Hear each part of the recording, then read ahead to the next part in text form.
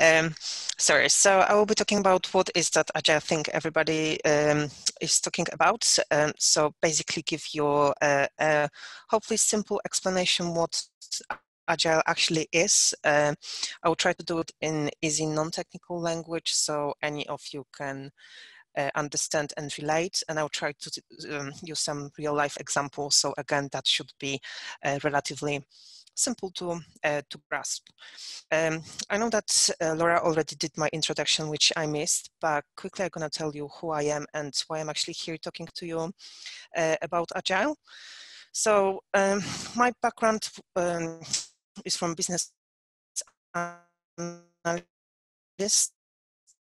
So I started working as a business analyst and moved to become a Scrum Master. So working again with become more agile, getting grasp of Scrum and Kanban.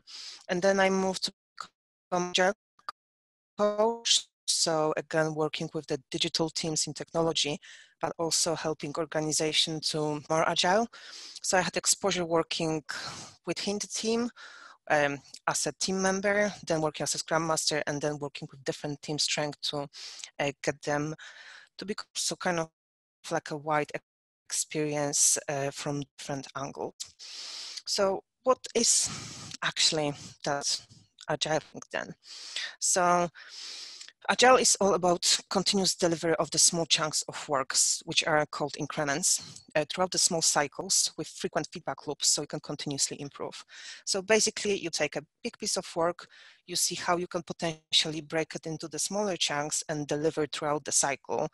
And you frequently look at the things that doesn't work, how can potentially improve it. You frequently ask for feedback as well of customers. You can deliver value to them and then improve in the next cycle that you can define of the website.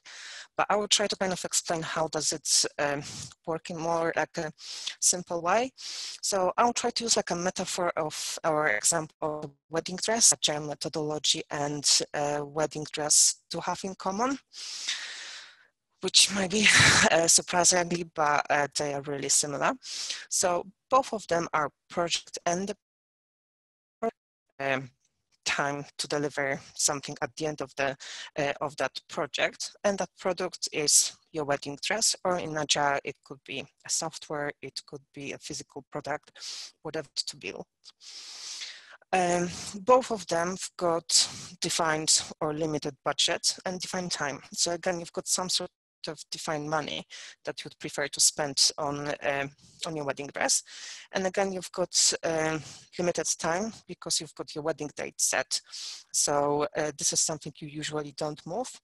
What we usually move in Agile is scope. So that is something that is adjustable. So depending on your limitation by budget or time, you increase. So you can have, let's say if you're getting married in 2 weeks, you're gonna probably get simple dress, so the scope is gonna be smaller, but if you've got more time, more money, then you can build something and create something more sophisticated. Quality. So quality is in the center of Agile, and again in the center of creating your wedding dress, because ultimately you want your wedding dress to look great, and the same in Agile, we want to deliver products that are high quality, so customers are happy.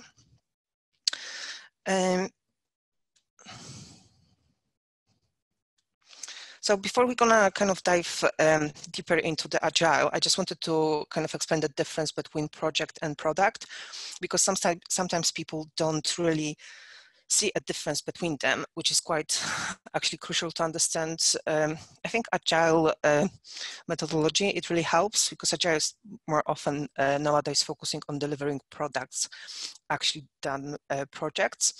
So what's the difference between product and project? So product is a thing that's got the longer lifetime. So you start building a product, then it exists, you can use it. Example is your wedding dress, you get it ready on your wedding day, then you can sell it to someone else gonna wear it on their wedding days, and then you decide actually I'm gonna discharge it or sell it or cut it or whatever you're gonna do with it. So products got They are either like physical things or like services that you provide that've got quite long lifetime. While the projects got limited in time, so they are relatively shorter than the product lifetime, and they tend to deliver something at the end of the project. So in the product lifetime, you can have multiple projects. So let's say project 1 for your wedding dress will be designing your wedding dress, and then when you've got the finished design, then you can start a new project. I know, getting the additional, like the accessories and stuff like that, could be a separate project if you decide to do it. And then the project 3 could be you actually decided to sell it, so that's gonna be finding the right cleaner, or how do you pack that for selling. So that's gonna be the project within the actual product. So hope that is clear. Quite often, from my experience, the projects could be things that happen to the product that are sometimes not independent of us. So like regulatory changes, like GDPR was something that happened to a lot of product and services. So that was example of the project that need to happen to the multiple products. So again, coming back to Agile and wedding dress, what they actually got in common. So for the Agile, you need to gather some requirements. So again, do it in cycle and try to find out as much information as you need. And the same is for your wedding dress. You've got some needs, you've got wishes, you're doing some research, reviewing different websites, Pinterest, maybe visiting at different shops. You try on different styles before you actually decide which one actually fits you and which is the one that you want to get. Then it's design stage, and it's the same for your wedding dress. You are designing the product that you're gonna be wearing, and the same is with Agile. And that again work in a cycle, in iterations, with the frequent feedback loop, so you can create the design that you really, really want. Then you reach development stage. So it's the stage when you build the product. And with your wedding dress, it's the same. This is the creation. So you are creating the wedding dress that you want to wear. Either you decide that you're actually gonna go and buy it in the shop, or you hire a designer who's gonna make it for you, or you can even make it yourself. So that's the process. And again, that goes through the iteration. Then it's a testing phase when you actually go and try things on to see whether they're meeting your requirements. And if they're not, you can always come back to any of the stages previously, because in Agile, and the same with the wedding dress, you just want to ensure that this is the best results, and you try it as often as possible to ensure that you are getting the best product, the best wedding dress you want. Testing quite often, especially in the wedding dress example, meets with like feedback review. So you tried it on once, something doesn't fit, or maybe it's too tight in here, or maybe you need a bit extra decoration in here. So you provide the feedback, and then the changes are made to your wedding dress, and then you try it on again. So you can be in that loop for quite long period of time, but just remember about your limitations. So you either got limited budget or limited time, or both. So depending on those things, that cycle gonna be limited. And the same is with Agile. You either have got unlimited budget or you've got limited time, depending on what you're actually building. And then it's the last phase, implementation, when you've got the finished product, finished thing to implement on the market. And you've got your wedding dress you can actually wear on your wedding day. So again, finished things that you are happy with as a customer. So the next thing is just kind of maybe moving a bit away from that metaphor about wedding dress. I just wanted to tell you about a couple of Agile characteristics, because it's worth to know them, because sometimes people feel that you either are Agile or you are not. But Agile is the thing that it's kind of the mindset, it's behavior. So you can just take one of the things from the Agile characteristics and become more Agile. It's never all or nothing approach. You can become more Agile again in incremental way. So breaking that into small chunks and doing that in cycles so you can learn and improve. So what are those agile characteristics? So it's incremental and iterative. So again, breaking things into small chunks and do it in cycles, delivering just enough. This is one of my favorite because I'm quite perfectionist, so I like to polish things so they're just amazing and ready. But sometimes my good enough is perfect and ideal for other person, for my client. So it's just focusing that you deliver just enough. And what is great about Agile, that after one iteration, you can actually deliver amazing customer value and they could be happy and go away with amazing product. Then, as I've mentioned earlier, in Agile, we're focusing on quality because ultimately you want to deliver great products to your customer. How do you do it? Through the collaboration, face-to-face communication, and continuous feedback. Again, coming back to your wedding dress example, you can send somebody an email and say, I want my wedding dress to be long, white, and have short sleeves. And then you can imagine that they're gonna build something like that. But it's gonna look better when you actually gonna talk to them, meet with them frequently, ask them for feedback and provide that feedback, then they're gonna build a better value product for yourself. What is also amazing about Agile is that it's not afraid of change. So change is really welcomed because you are working in short cycles. So at the end of each cycle, you can introduce changes of the requirements. And again, it could be small tweaks, or it could be just totally changing direction. But because you are doing this in a short cycles, the risk is reduced. Again, worth to be mindful about how many changes we are introducing, and remember that we always got some either limited time or limited budget, or both. So those things are worth to consider. In Agile, with value, and one of the key characteristics is looking for that continuous improvement. And again, I think this is the thing that we do naturally as people. We stop and think on how we could do things differently, what we could have done in the cycle to make the better product or to improve the process so the next time it's gonna be better. The way Agile feels that it works is by having self-organized team. So the teams that are given freedom to operate, but then given some frames and boundaries to operate within, and then they can kind of organize themselves within those frames because they know what the value customer wants and how to do it. They can deliver great product. Then Agile works pretty well with the teams that are cross-functional. So it kind of believes that within the team, you've got all the skills that are needed to build that particular product. And then two of my favorites that are at the end is like empowerment. So being empowered to make the right decisions about building the product, but also being empowered to sometimes tell the customer that this is not the right thing to do. Because customers, I'm working in a consultancy at this stage, so they could come and you can do things for them and charge customers money. But sometimes you just need to be empowered and tell, you know what, that's not going to be working. Maybe we should try something different because we've got the experience of building that product in a different way. We can actually give you what you need, but not necessarily what you wanted. So again, focusing on that value and satisfaction. And again, what is great about Agile, because you're doing this in short cycles, each time you do it, it's easier. So this is like with walking. First time when you walk, you are quite wobbly and you don't know how to put steps, you fall down quite a lot, but more often you do it, the things are just easier and easier and easier. So the Agile teams kind of achieve steadiness after a couple of the cycles, and then they become greater teams. Then I'd like to introduce you to what are Agile frameworks, because I think this is something you can hear quite a lot. And sometimes people got confused what actually Agile is and what the framework is.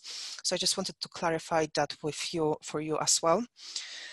So Agile framework is like a practical steps to introduce you to the methodology so you can get it implemented into your life or work.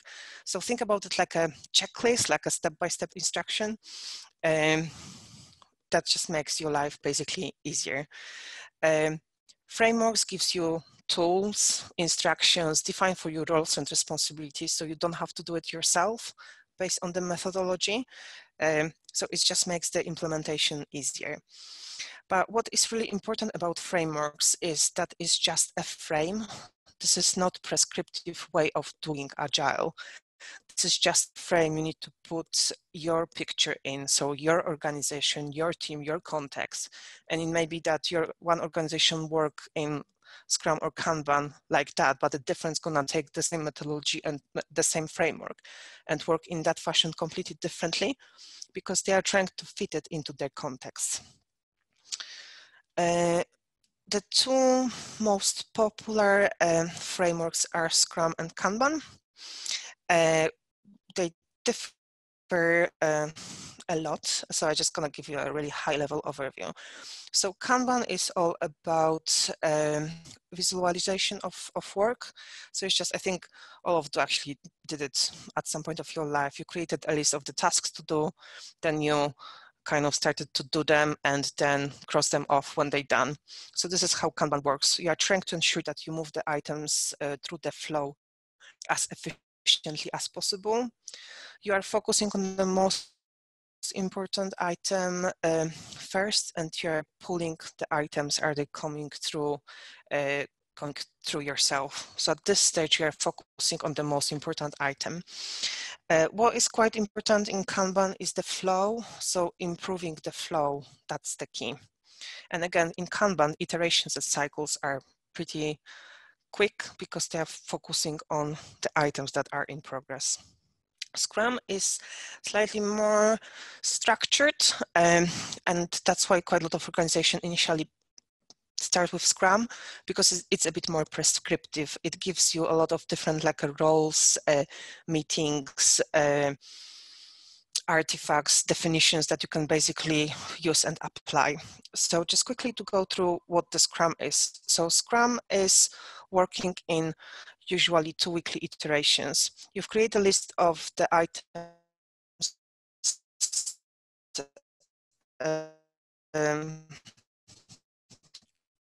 called product backlog. So everything you need to do into the session called sprint owner, the product owner, the team, the session called sprint planning, and they decide what they're gonna manage to do within that iteration, and they create sprint backlog. So again, a list of things, items, goals that needs to be done within that iteration. Then the product owner and leave the team to deliver that product. During that time, product owner works with the people who've got something to say about the product. So they might be customers, they might be different stakeholders, they might be finance team or legislation. So, and they creating and adding things to the product backlog and get them prioritized. So in the next iteration, the team got items ready to work on. Then the team works with they've got possess all the skills to do the things, but they've got the person who helped them to do it, which is called the Scrum Master. So that's kind of like a wedding planner, coming back to the wedding dress example. So that's the person who ensures that everything's kind of works well, any blockers are removed, the team is focused on getting the work done and they are not distracted, attending different meetings that are not needed, clarifying the information. This is the person who kind of get the team to use the best and take the best out of the Scrum. The team meets daily to discuss the goals for the next day and identify the blockers. And then at the end of the sprint, they've got the sprint review when they talk about what they've built. And ideally, they've got finished increment, so some sort of the product that they're gonna deliver. And take that feedback about the product, and that is fed again into the product backlog.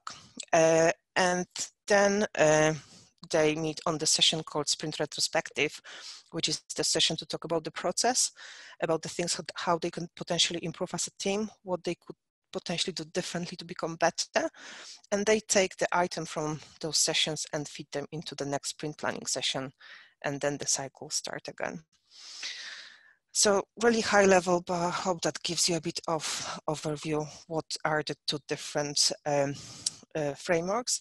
I also kind of created a quick summary for you. So Kanban, visualize your workload, pull approach, you're limiting your work in progress. So again, you're focusing on the most important items right now. You are improving the workflow and you've got the continuous delivery.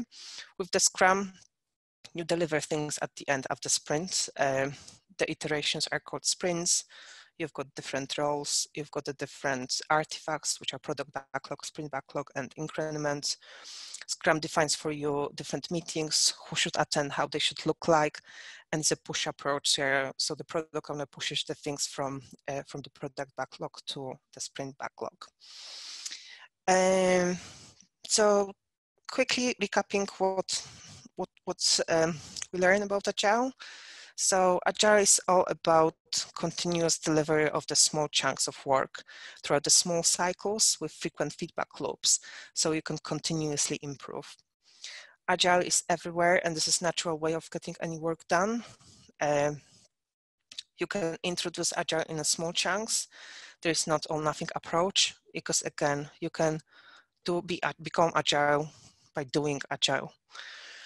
And Agile Frameworks gives you practical steps how to introduce Agile into your life or work, and Scrum and Kanban are the most common Agile frameworks. Before we're gonna finish, I just wanted to ask you now to do a bit of the action planning.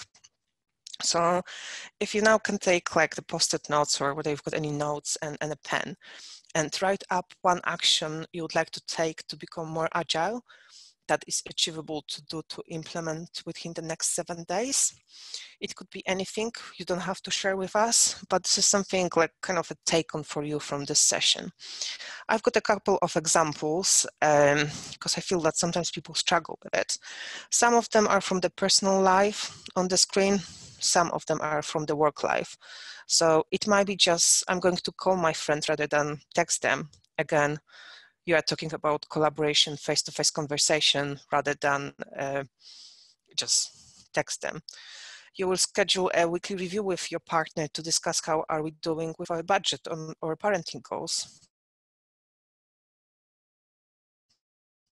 This is to ask for the continuous feedback, and you will start planning your Christmas shopping list and see how you can potentially break it down into smaller chunks. So again, taking a big beast like a Christmas shopping and trying to break it down into the smaller chunks and plan them in. So that's kind of from the personal life.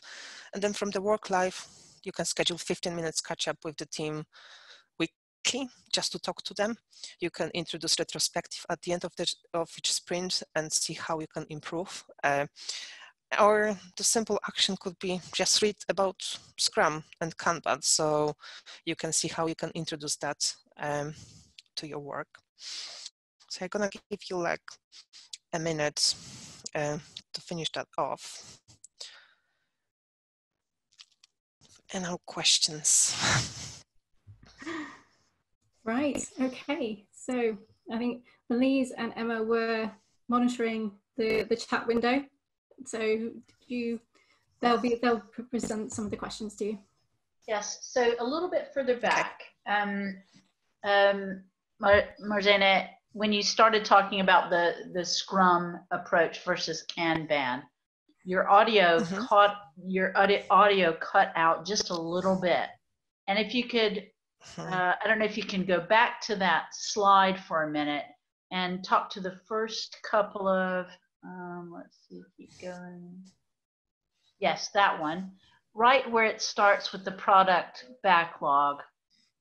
Just that first bit, I think. And then we've got a couple of other questions. Okay. So the product backlog is just a list of the things that needs to be done about that product, and that could be anything. That could be customer needs, that could be technical information, architect information, that could be legislative information. So this is everything that needs to be done about that product, so it will deliver value to the customer. Then your product backlog is prioritized, so the most important, the most valuable things are on the top, and you basically take the most valuable, the highest priority items and push them into the sprint backlog. Okay. I think that's really helpful because I think we caught the segue into the other phases. So thanks for that.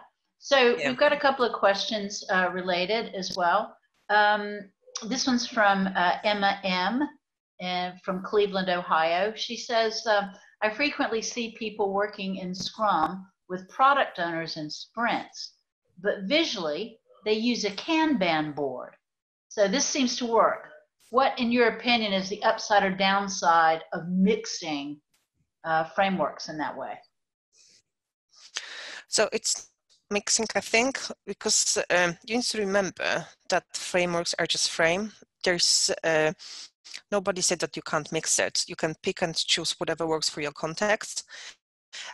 It's quite common to visualize your work, and this is not owned by Kanban. I think people tend to do, like, you create a checklist. I definitely do it. So it's not definitely owned by Kanban. That is definitely inherited by Scrum. But I don't see any disadvantage of mixing the frameworks. I even see that is sometimes better because then you understand what works for you, what works for your organization. But somebody told me once, first try that if you want to introduce Scrum, try Scrum per book per 100 sprints, and then you can change anything you want, because then you are ensuring that you actually understand what works and how does it work, and then you can tweak it to fit into your context, rather than losing things straight after, I don't know, a first couple of iterations because you just don't understand them well. Got it. Okay, a couple of quick ones. We want to get to this so that we can go to Susanna, but these are really great questions. You've worked in a lot of different customer environments. So do you have any tips for folks out there whose boss might be less agile than you? Any quick tips you can give? I think own experience. I once moved from boss who was really agile into Agile is, and I made hard work trying to explain that to him in like layman terms, in the similar way I'm doing that to you. If you just can try skip the terminology from your language and just act like Agile, behave like Agile, don't introduce Scrum, just introduce, oh, shall we have like just a meeting at the end of the project, let's say, so we can discuss. So I think we've lost the audio from Marzena, but I think basically let's put some of the terminology in plain language and explain the process, and that makes total sense to me. We have one other question, if we can do this in a minute, which was, and I think Sam asked this, I think it's similar to a previous question, but maybe slightly different. Can multiple Agile methodologies be used together at the same time? I think we have lost her. Yeah, we have.